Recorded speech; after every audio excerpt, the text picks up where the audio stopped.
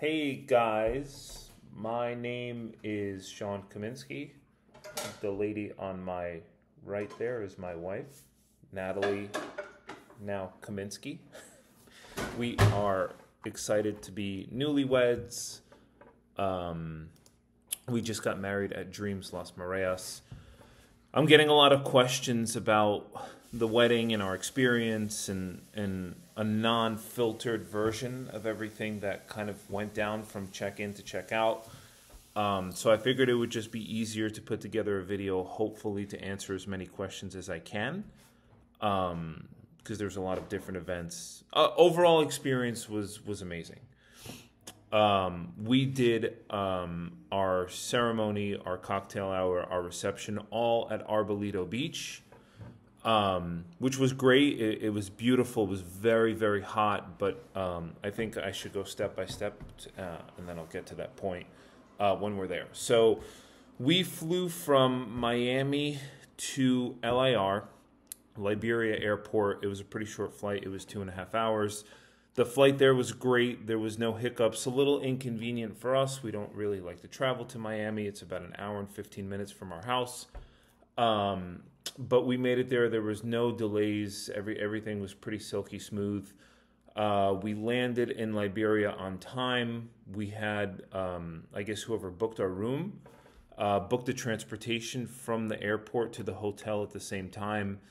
And that was pretty flawless. We looked for the gentleman that had, I think, it was Amstar. He had a sign that said Amstar. We checked in with him, and there was actually nobody else on our flight that was traveling from the airport to the hotel, so we had our own private vehicle without having to pay for it. It took us, there was no traffic on the way there. I think it took us just about an hour and 15, hour and 20 minutes. The drive, contrary to what people might say, it's not that bad. I mean, there's definitely some wiggly roads, windy roads, but it wasn't that bad at all. Everything is paved, and it's a pretty smooth trip. So we got to the hotel. Our flight departed from here at, I believe it was 10 a.m. Because of the time change, we landed in Costa Rica around noon, and I think we got to the hotel between 2:30 and 3 o'clock, something in that range. Our wedding was on Sunday, March 17th. Our rehearsal dinner, of course, was the night before on Saturday. We checked into the hotel on Thursday. Most of our guests, aside from one, checked into the hotel on Friday. We had a few people that checked in on Saturday, and like I said, one person that checked in same day as we did on Thursday. And that's kind of how we preferred it. We wanted to sort of kind of get to know the property because we had never been there before, which is what we essentially did on Thursday and Friday morning. And then our guests started to roll in Friday afternoon and then, kind of throughout the second part of the day. So we got to the hotel. We were greeted with a welcome champagne, which was nice. And then we made our way to the preferred lounge, which is where our check-in was.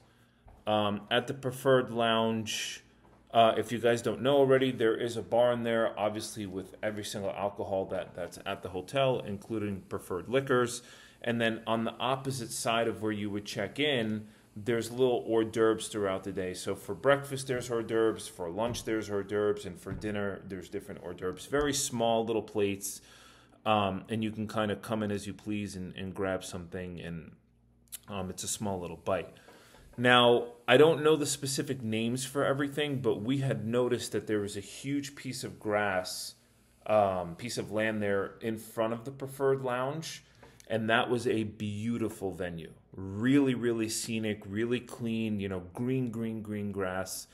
And we kind of thought that, not thought, but we kind of wished that our ceremony and cocktail hour were on the beach at Arbolito for photos and for all the festivities, and then our actual reception would have been in front of the preferred lounge. It was just an easier space and a larger space for sure to kind of navigate through. So food for thought on that. So long story short, we sat down with the gentleman at the front desk, and at that point we were kind of trying to organize because in total we have right around 50 guests, including children that were coming, which is right around, I think, 24 rooms. So of course our goal was, I think out of the 24 rooms, 22 were all preferred rooms. So we were trying to get everybody, our entire wedding party, as close to each other as possible. And that was obviously for the hotel, it's a bit of a challenge depending on availability. And I think the hotel is sold out for the most part of the year. But he put us in building 8A, which was not Arbolito Beach. It's on the other side, but very, very, very close to the beach. Like there's actually a little path in the corner where it's a cut through and takes you directly to the beach. So we booked a preferred master suite with a swim out. And then a bunch of our other friends booked just regular swim outs, preferred swim outs.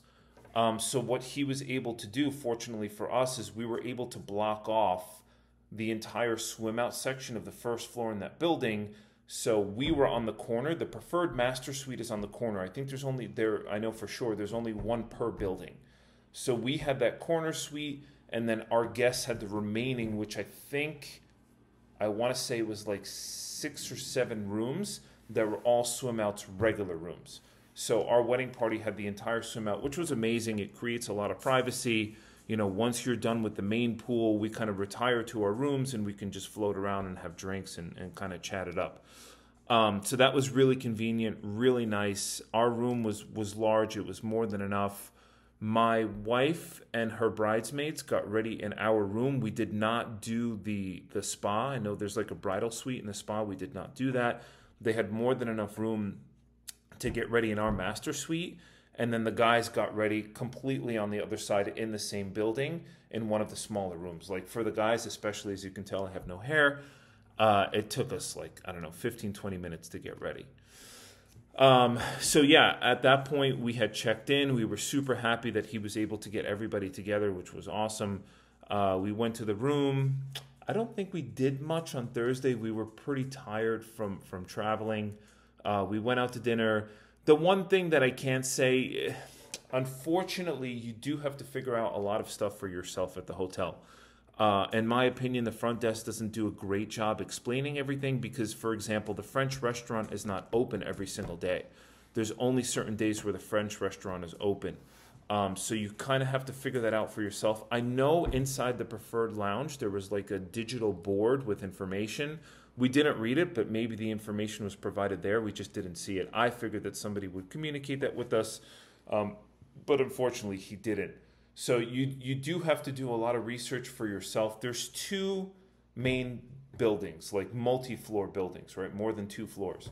The preferred lounge being one, and then the main building, which is where the non-preferred rooms are, that's where all of your restaurants are, right? That's where the Italian restaurant is. That's where the sushi is, the Japanese, your breakfast buffet, and all that kind of fun stuff. That's in the main building. And within that main building, you have the piano bar, you have the gym, you have the spa. I mean, everything is there. So that's in the main building, but not where you get dropped off when you're making your transfer. So long story short, as far as the restaurants go, I know there's been mixed opinions. In our opinion, the food was not terrible. The food was not amazing. It was very mediocre. You know what I'm saying? We didn't have any stomach issues. There was really no issues with the food. It was just, mediocre at best. Our 2 favorite restaurants for sure were Italian and the French restaurant. Those were our 2 favorites. Everything else kind of so-so. For lunch, I would highly, highly recommend in the pool closest to the ocean with I think it's an infinity pool. There is a little grill station there. They make burgers, quesadillas, French fries, and a couple other things. Delicious for lunch. That was our favorite and the easiest because you can be hanging out at the pool, break away for a couple minutes, grab something to eat, and you could bring multiple plates back to your party. And it's just really the easiest way to go about it versus having to sit down in a restaurant. So Friday rolled around. We were at the pool in the morning. Our guests started rolling in. We did have a lot of guest gifts. And those gifts we personally gave out. So what we did was we created a WhatsApp chat so people can communicate freely without necessarily having to pay for an international phone plan. And people would just let us know because they came in batches depending on where they were coming from in the United States. And we would just meet them, whether it was at the front desk or the preferred lounge or whatever it was. And we would, one by one, give them their baskets, and that went pretty smoothly. We knew Friday wasn't going to be like 100% relaxation day, so we kind of expected this already. So Friday went pretty smooth. And then, of course, Saturday now we have rehearsal dinner. Our rehearsal dinner was at Rendezvous Terrace. It was good. We had the live performer. I cannot remember his name. He did the What is his name? Daniel Bonilla. There you go. My wife is listening from the other room. And he was good. He did his thing. Again, the only thing that I would suggest for future bride and grooms is all the little details, the flowers, the music, besides the DJ. The lights were actually another big part as well. But all the little details of like colors and certain upgrades, you and your wife, or your wife and your groom, however you want to say it, you're going to notice it and you're going to pay for it. Everybody else in your wedding party is not going to notice it whatsoever. So if you can save some money, I would suggest, the lights were great, especially at Arbolito Beach. The DJ is a huge plus because he kept the party going and everything. But every other little detail, not the biggest of things. So going back to Rendezvous Terrace. It was an okay venue. Again, probably not my favorite. I really love that green space in front of the preferred lounge. I don't know what it's called. Maybe like some kind of garden, whatever it was. But it was fine. Everything went smoothly. By the way, our coordinator's name was Andrea. She kind of walked us through it. She allowed us, I don't know if I'm allowed to say this, but she allowed us to change from rehearsal dinner to welcome party. So we were able to have all our 50 guests. We did pay for it, but we just didn't want to have 25 people for 2 hours. Now we have our entire group, and it was just open bar or appetizers that were served. So that was nice, and and then that concluded. I think like 2 or 3 nights we did go to the disco inside of the hotel. That was fun. There wasn't too many people. Again, they have the bartender inside, normal sized dance floor. It was a pretty good time there. As I'm going through, I'm going to try to give you guys little tips. Tip number 1, and this is big. My wife told me this like 5 times already. Make sure to bring a lot of singles. A lot of singles. You are going to have to tip so many people at the property that we made the mistake. We brought tips, of course. We knew that we were going to have to tip. But we brought 5s. And that was a big, big mistake because you're literally tipping somebody every hour on the hour, whether it's a bartender, whether it's a server, whether it's somebody on a cart coming to pick you up. By the way, super convenient. The hotel is very, very large. So what they allow you to do is call concierge to have a golf cart come and pick you up and take you to your destination, especially for like dinner. You don't want to be sweaty and maybe you're tired from the day. The cart will come. It usually came within, I don't know, I want to say 10 to 15 minutes. That guy has to get tipped. When you get towels, you might want to tip that person. So much, much easier to have a lot of singles and tip everybody, $3 a person or whatever it is. Maybe if you're going to one bartender while you're in the pool, you give him a little bit more tip because that's your guy for the day or your guy for the week, whatever the case may be. Touching on the pools before I forget. We went through rehearsal dinner, but let's go through the pools. So the best pool, in my opinion, is the infinity pool closest to the ocean. You get to hang out. There's the water view there. There is no swim-up bar, that's attached to that pool. So you do have to come out and grab drinks, at a different location, whether it's within the pool next door, which has a swim-up bar, or the preferred. So here's the thing with the preferred.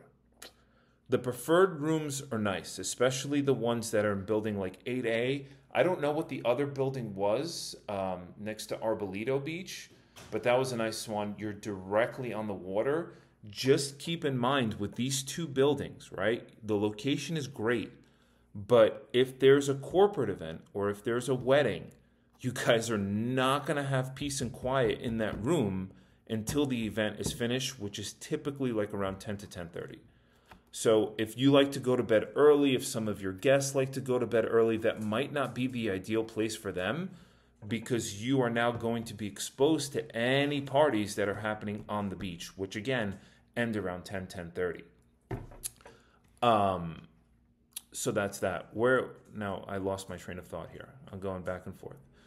So we have the singles. Okay, so we're back to the pool, the preferred rooms, or having access to preferred, right? They don't really check. I know some people say preferred pool is for people that book preferred and preferred drinks.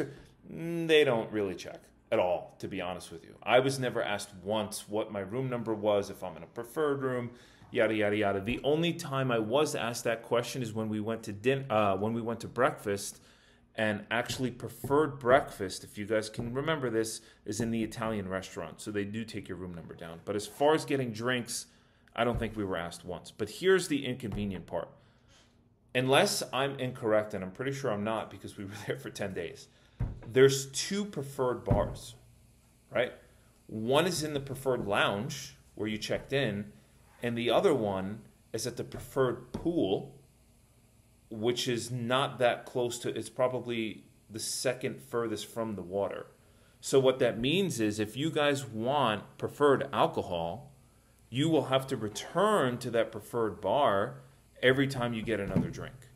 Now, there are servers that go around, and I don't know if all of them, some of them, especially if you tip them enough, they will go and get those drinks for you and bring them to you.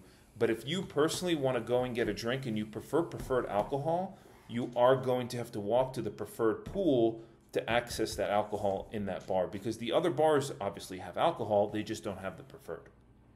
Also, the towels open at 7, and you should... Yeah, so to get good seats, of course, you do want to wake up early. I've seen a lot of comments on that. The towels open at 7 o'clock, so my suggestion, if you can, for us, it was a nice time change. We weren't that tired. We were like, if we were waking up at 7, realistically in Florida, it was 9 o'clock. So it was ideal. So we were able to get towels, and all you do is you throw towels on a bunch of chairs, maybe leave some sunscreen or something on the chair as well so nobody takes your towel. And then those spots are kind of saved for you, and you can go to breakfast and then, return to your towels when you can. So that pretty much sums it up with the pool. The cabanas were nice. We did have the cabanas, I think, like 2 or 3 days, and different people rented the cabana. But what happens is the cabana, as I'm sure you guys have seen, is this shaded large bed. Now, the two chairs next to it, it's not a chair, it's a lounge chair, are part of the cabana. So you cannot, staff will come over and kick you out if you did not pay for the cabana for that day. It's just the two chairs on the right of it. So what we did, because we had a group of 15, we kind of wanted everybody to mingle. We found a cabana and kind of, if you want to call it, closed off that entire half of the pool, because everybody put their towels around and then everybody got to mingle. It was really nice. So that's what we did with that. Now come wedding day. Again, March 17th, St. Patrick's Day was our wedding day. That was Sunday. My wife did not go to the pool at all. She started getting ready super duper early. I was hanging out at the pool pretty much all day until about 2 o'clock. Our photographer, which he is not a local photographer, I think I did a bunch of research. I have not got his photos back, so I don't really want to comment on the quality of his work. But I got to tell you, he showed up on wedding day at 1 p.m. and he stayed with us till about 11 p.m. So we definitely got our money's worth. I mean, he wasn't cheap. I would say he was average with the pricing that I've been getting. We opted to not do the videography, just the photography. But there is still some videography that he's going to provide for us, just not the entire wedding. We just didn't see the worth in that. So, yeah, me and the guys and a bunch of the guests were in the pool probably till around 2 o'clock. At 2 o'clock, we went to the room to start preparing. Because remember, it's not necessarily about how long it takes for the groomsmen and the groom to prepare. It's the photography of us getting ready and being silly and doing whatever, taking shots, doing our thing in the rooms. So we did that, and then now so 4:30 was when our ceremony was set to begin. The golf cart came, and Andrea, our coordinator, coordinated this. They came to pick the groom and the groomsmen up first, right? And that was around 4:15. So they picked us up in the cart. Now, I had a jacket, no tie. I had a long sleeve button down, the pants, the shoes with no socks. My groomsmen just had the button down with suspenders. So that was the look that we went for. So the golf cart picked us up, took us to Arbolito Beach, dropped us off. We noticed everything was being set up on the beach. As they started at like 10 a.m. probably, super duper early. So we got to the beach. It was H-O-T exclamation point hot. I mean, it was very, very hot when the sun was up. So really good thing that I had my jacket on, because it was the only thing that was hiding my sweat. I was completely and totally soaked underneath that jacket, but the jacket hid it really, really well. So the guests started rolling in, and then of course the bride and her bridesmaids came in right around that 4:30 marker. We had our ceremony, walked down the aisle. The only thing I can say about the ceremony, if you are getting married on the beach, I don't recommend doing the mat leading up to the aisle runner leading up to the altar. It just looked a bit sloppy. I didn't think it was necessary. I think walking on the sand would have looked a lot cleaner. We didn't upgrade much when it came to the ceremony. We had the white chairs, which were really pretty. Our guests that were sitting just on the aisle runner, the walkway, they had flowers to throw at us after we were officially married. And I'm sure you guys have seen pictures, and you can message me directly, and I will send you additional pictures. It was really, really pretty. My best friend Danny is the one that married us, so that all went super duper smooth. Now here is where one of the two major disappointments kind of happened. Andrea, who was our coordinator, was very, very, very sweet. She really was. She explained everything to us thoroughly from the moment we checked in. We actually met with her for the first time Friday morning. Remember, we checked in Thursday. When it came to the wedding, we really thought she would be more involved, and she wasn't. More involved, I mean coordinating. So the ceremony is concluded. Now, we walk down the aisle. People are throwing flowers. There's a gentleman waiting there with champagne for us and for everybody else to do a toast. And then at that point, we start breaking off, and our photographer is saying, okay, friends and family, now this group, photo. And at a certain point, like cocktail hour is now beginning. Nobody was coordinating, to let our guests know, okay, Sean and Natalie are now going for their photos. Everybody make your way to grab, for a cocktail hour. Or after cocktail hour, okay, cocktail hour has concluded. If everybody can make their way to the reception to start, taking your seats. We were told by Andrea that our DJ was supposed to be coordinating that. Unless we didn't hear it, unless our guests didn't hear it either, we did not hear anybody make that announcement. So everybody was kind of just figuring it out for their own. It wasn't the end of the world. It still went pretty smoothly, but it just would have been nice for people to know, and not only that, we had a really neat idea for our guest sign-in book. We had a Polaroid camera where you can kind of take selfies and make a little note underneath. We printed out a sign and put it in a frame for people to know what to do. But we also told Andrea to kind of help facilitate, and she really did it. So long story short, we went for the photos. They have to be unbelievable. I mean, the photos on the beach, where especially as the sun starts to set, it is really like the focal point. It was absolutely breathtaking. So I'm really excited to see how the photos come out from the photographer. My dress was absolutely trash. Yes, that's a big one. Brides. She paid a lot of money for her dress. Trashed. Not from stains or anything, but just from the sand, from pulling from one place to another. I mean, absolutely trashed. We may try to clean it, but when you've paid X amount of dollars for your dress already, I don't know how much you want to pay to have it cleaned. Like, is your future daughter going to be wearing it? Are you going to try to resell it? How much can you get for it? Big question mark there. So, it's just strictly from the sand. We didn't get it stained or anything. So at this point, we've finished our photography. Our guests are all seated. We had, man, it's so hard for me to explain. Again, if you want photos of our seating chart of the way our cocktail hour was set up or ceremony, just let me know. But we get to the area. Oh, by the way, we had the same gentleman that was playing for a rehearsal dinner. He was playing music during cocktail hour. We had the DJ for the ceremony, and then the DJ came back for the reception. So now the DJ's in the corner. Again, another disappointing part for us. We were kind of awkwardly waiting there for him to be like, okay, welcoming back Sean Kaminsky, Natalie Kaminsky for their dance. We had practiced a dance, let me tell you, I don't know, 3 or 4 months to kind of perfect it as much as we can and hide our nerves. So that was a little awkward because there was definitely a good like 10, 15 minute break where we were just standing there waiting for him to make the announcement. So he finally did. We did our dance.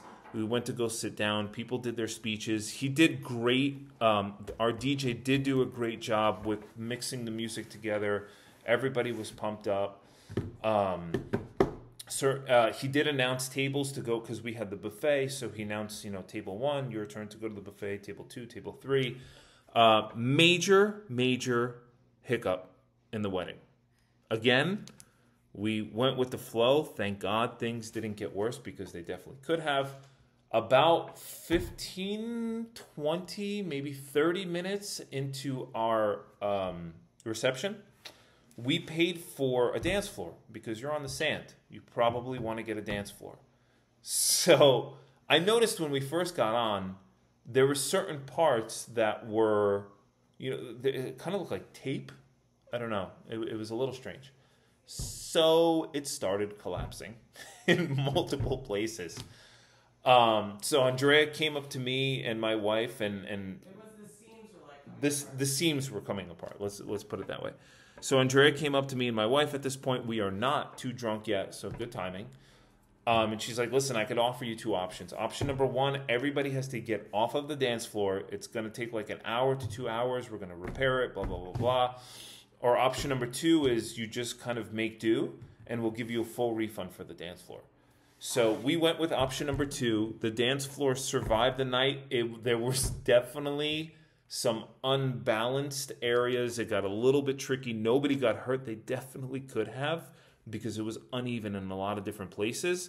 But it was okay. Everything went good. And then the rest of the night kind of went as smooth as possible. We decided at the end of the night that her dress was so wrecked. Oh, by the way, my jacket came off as soon as the sun went down. Like I needed to air out my body, especially after a bunch of tequila shots and vodka shots. That was not an issue at all for me. But the rest of the night went really smooth. And then we paid for the extra hour for reception. So I believe we ended around 10, I want to say. Now our photographer came up to us and he's like, guys, I'm going to ask you a question. Do you want to do a trash the dress in the pool? We said, hell's yes. So we went full force. She went with her dress. I went in my half suit because I didn't have my jacket on. We jumped in the pool. They got some great photography.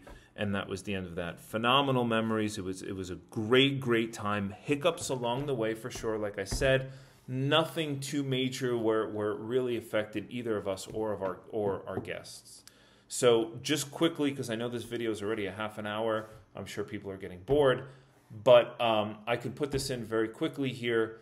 The next thing we did was, so remember, wedding is on Sunday, March 17th. Now we're on Monday. The first half of the day, we're all hanging out, relaxing, drinking at the pool. She decided to get the yacht for our guests. It was not cheap. I think we paid $2,600. And we had a total of about 20 people that joined us on the yacht. They didn't have the catamaran, which was a bit disappointing. That's what we really wanted, but the yacht was large, and it took off right from the pier, not the pier, the water at Dreams. That was about a 3.5 hour ride. It was like a snorkeling and sunset sail combination. So I believe we left at 3. We were back at 6. Food for thought, guys. Temperature super, super hot. Ocean water super, super cold. There was nobody in the ocean. Like, it was legitimately, I would have to guess, like high 60s because it's the Pacific Ocean. So we did the sunset sail. We did 4 tours in total, right? Monday night is the first tour that I just told you about. They were all unique in their own way. The only tour that we didn't do is fishing, which we kind of regretted, but at that point, we were burnt out. So sunset sail with 20 people, really nice, nothing too crazy. They had drinks, they had little appetizers. I think it was like chips and some kind of dip. So that was that. Monday's now concluded. Tuesday, me and my groomsmen and their wives, and of course my wife, we did the ATVs with Julio. Julio, by the way, was a super nice tour guide. A little bit difficult with communication, so just be ready for that. But as far as the tours go and his friendliness, and his kid is like the cutest kid of all times. He came with us on the ATVs and the sunset sail. But ATVs was, I think, like a 3-hour tour. We did it first thing in the morning, 8 to 11. 8, 9, 10, 11. Yes, that's 3 hours.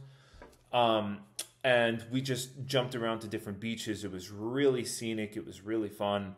Nothing too crazy with the ATVs. I wouldn't be too concerned. And again, you're going with Julio. I think he actually owns the ATVs. So it's really organized. So now that was Monday, Tuesday, Wednesday, Thursday. My wife and I decided that we wanted to do our own tours, just the two of us. And that was incredible. So the 2 tours that we did, I always forget the name of the second one. La Leona was, oh no, that was the second one. La Leona we did on Thursday. That was by far my personal favorite tour. And the reason for that is La Leona, it's, first of all, you're going to see beautiful caves, beautiful waterfalls in caves. And it's just like, it's a really magical experience, and it's not like it's not a paved road. You have to wear wet shoes because you're going through rock. There's no fish. The guys were saying that there's some kind of mineral in the water where sea life cannot really exist. So you got completely clear. I mean, it was really an awesome experience. You should YouTube it because there's a lot of good videos that I have seen kind of showing you the experience that you'll have. The other one that we did, which was on Wednesday, was Rio Celeste. Rio Celeste, another unique tour. The difference with Rio Celeste is you're going to see, again, you guys can YouTube it. You're going for one major attraction, which is the Rio Celeste waterfall, and how it falls and creates this teal colored water. And again, that's because of the minerals. We were told you're not allowed to go in, but we were told if you put it in your hands, the water will be a completely different color. It's just the minerals in the water that are creating that teal color. Be warned for, my God, I keep forgetting the name. Be warned for Rio Celeste. It is a hike, probably like 45 minutes to an hour through the rainforest. Not too hot at all. Again, we were in mid-March. The weather was quite nice. It rained in the rainforest, not at the hotel, for like 5 minutes. And it was a very light rain. But it is, once you get to Rio Celeste, to the waterfall, it's 2,000 steps down and then 2,000 steps up. So just be warned of that. From Rio Celeste, we went to the Sloth Sanctuary. We heard different opinions. For us, it was amazing. I mean, we got to see sloths. We got to see toucans. There was a couple snakes. Really unique frogs and wildlife. It was a really neat experience, so we enjoyed that. So you go to Rio Celeste, and then they take you to the sloths, which is like maybe 15, 20 minutes away. By the way, Rio Celeste is about 2 hours from the hotel, and La Leona was about an hour and a half, hour and 15 from the hotel, just so you guys understand that. The only other thing that I would highly suggest is for the tours, pay the extra money to do a private tour. Don't go with a large group. It makes a world of a difference. It is more expensive. I think we paid like $250 a person for the waterfalls when it was just me and my wife. But man, oh man, it's you have your driver. If Julio's not available, he gives you one of his guys, and it's just you can ask, hey, let's stop for breakfast. Hey, let's stop for souvenirs. Hey, this looks neat. Can we check this out? Like he's at your disposal.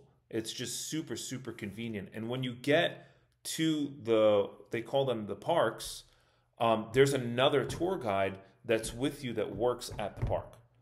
So you feel very safe. You feel very taken care of. These guys do these tours like 2 or 3 times a day, which is incredible because it's a lot of walking. So yeah, that's pretty much it. I think I mentioned everything. The cost of the catamaran was $2,600. It was pretty expensive. The cost of the ATVs was very affordable. It was $110 per ATV, and if you don't feel comfortable, driving, and you're a passenger, it's $110 divided by 2. So it's not per person; it's per ATV. The cost for the 2 waterfall trips was $250 a person. Again, definitely more expensive, but those private tours make a world of a difference. You're engaged with your tour guide. You're able to have the flexibility, and that was it. So that was Wednesday and Thursday. Friday, I decided we're going back home on Saturday. Let's have a chill out day. Let's hang out at the pool. Let's enjoy our final day and get some sun. So we did that. And then Saturday we checked out, went to the airport. That was a disaster with our flight. It was delayed and a lot of our guests had issues with flights, but that has nothing to do with the hotel. But we were on our way home Sunday instead of Saturday, long story short. So that was our trip. I mean, if you guys have any specific questions, I think I nailed everything in this video. Please let me know. But yeah, overall experience, again, I'm looking forward to the professional photography. The photographs that our guests took and videos and put together it was breathtaking. It was amazing. From the sunset sail to the ATVs and the beaches that we stopped at to the water. I mean, the photos were just like lifetime memories and something to be nice to be shared with your current or future kids. So that's everything in a nutshell. Again, my name is Sean Kaminsky. My wife's name is Natalie Kaminsky now. I am a realtor in South Florida, guys. So if you live in Florida, just as a side note, and you're looking to purchase a home or sell your home or maybe have a vacation home here, please feel free to reach out to me as well. I've been doing it down here for 9 years now, and I cover Palm Beach County. And I live in Boca Raton, so I'm on the border of Palm Beach County and Broward County, but I won't get too far into that. So please let me know if you guys need my services for real estate. Please let me know if you guys have any extra questions about the hotel. I think I covered most of it at this point. So good luck. I hope this video helps you guys. Tomorrow is Easter 2024. So happy Easter to all of you who celebrate. Thanks so much for listening.